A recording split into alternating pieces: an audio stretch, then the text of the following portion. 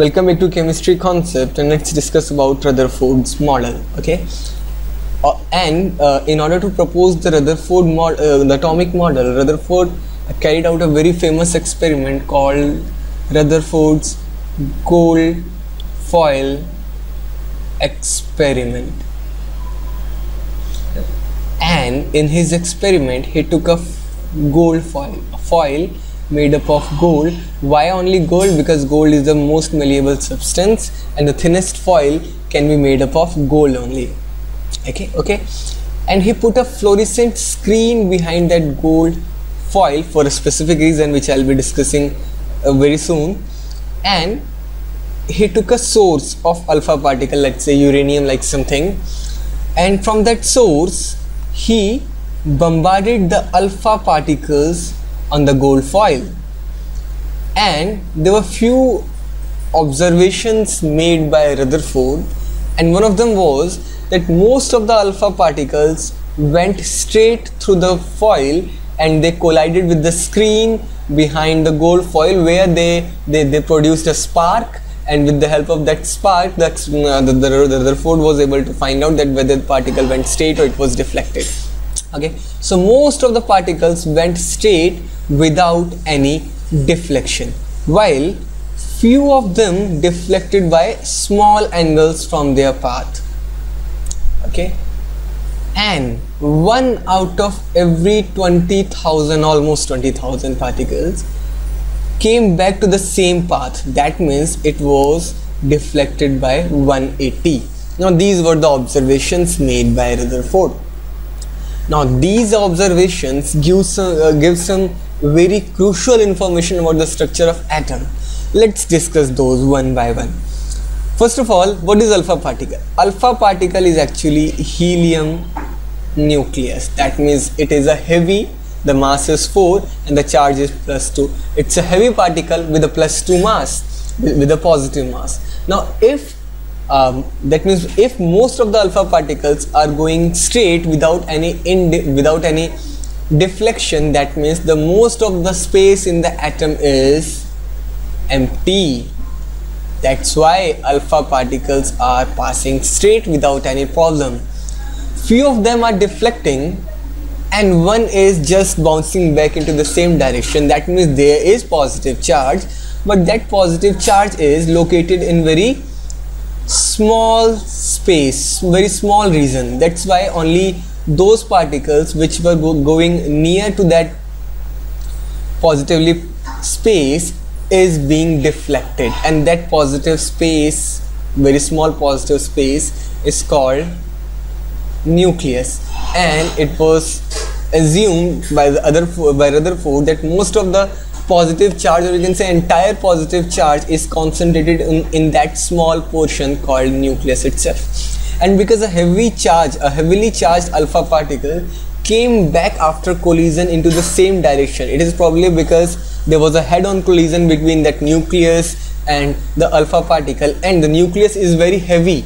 That's why alpha particle was sent back into the direction from where it came. And on the basis of these observations,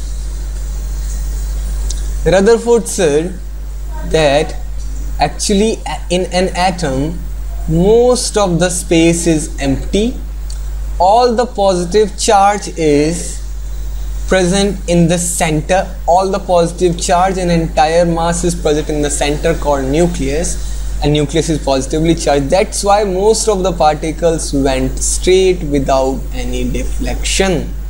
Okay, but those particles which came close to the nucleus were deflected by small angle because of repulsion between positively charged alpha particle and positively charged nucleus.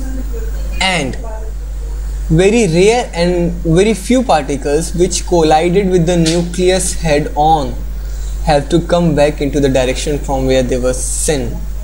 Okay, and on this basis itself, Rutherford proposed the model, atomic model, in which he said that entire mass is on the small positive region called nucleus, and there is lot of empty space around nucleus, and they are circular paths in which electrons revolve around the nucleus in the same way as planets revolve around the nucleus. This is called planetary model of atom or Rutherford model of atom, in which there is a nucleus, positively charged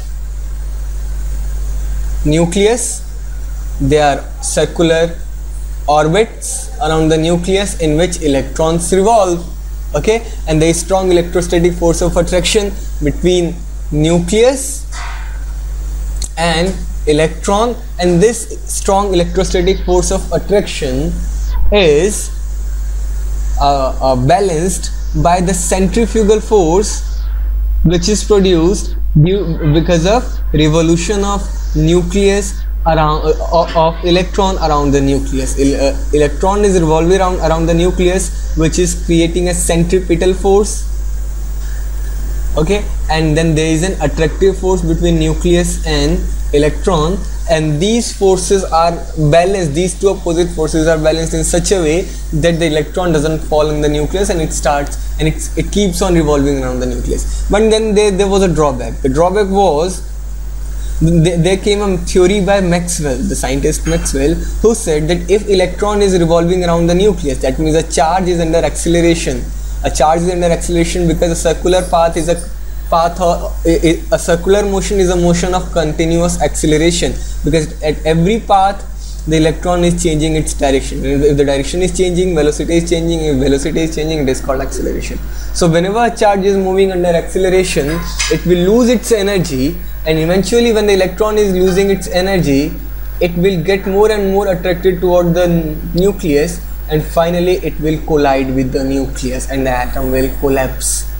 So this stability was not explained by the Rutherford model, and this was a big drawback. Stay tuned for more videos of atomic structure and other topics of chemistry, and don't forget to subscribe, and we love if you give your feedback in the comment section. This will help us to improve further. Thank you.